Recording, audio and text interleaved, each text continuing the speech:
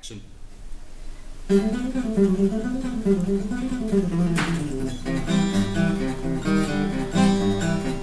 There's antimony, arsenic, aluminum, selenium, and hydrogen and oxygen and nitrogen and rhenium, and nickel, neodymium, neptunium, germanium, and iron, americium, ruthenium, uranium, europium, zirconium, lutetium, vanadium, and lanthanum, and osmium, and acetinium, radium, and gold, and protactinium, and indium, and gallium, and iodine, and thorium, and thulium, and thallium.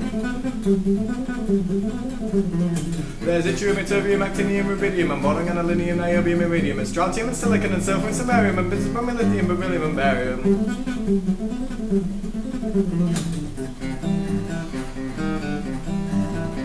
There's holmium and helium and hafnium and erbium and phosphorus and francium and fluorine and terbium and manganese and mercury and molybdenum and magnesium, dysprosium and scandium and cerium and cesium, mercury, acidinium and platinum, plutonium, palladium, promethium, potassium, polonium and tantalum, technetium, titanium, tellurium and cadmium and calcium and chromium and curium.